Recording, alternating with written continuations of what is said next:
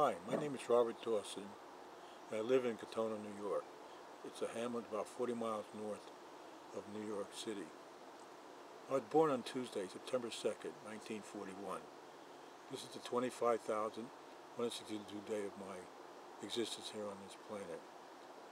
I was born in September, which is a few months before the United States entered World War II, which started on September 1st, 1939, and ended September 2nd, 1945.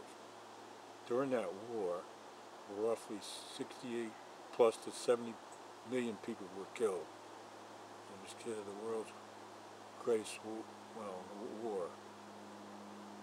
And it was a great war, but it was a very devastating war. I'm one of 6.79 billion people, according to 2009 estimates. And a life expectancy of 64.8 years, and a median age of 27.8 years. I make up part of the elderly population, 65 plus years, which there are about roughly 517 million of us, which is about 7% of the world's population. So there is 93% that are a lot younger than we are. Today, I'm very fortunate with the help of modern medicine to live a pretty active life.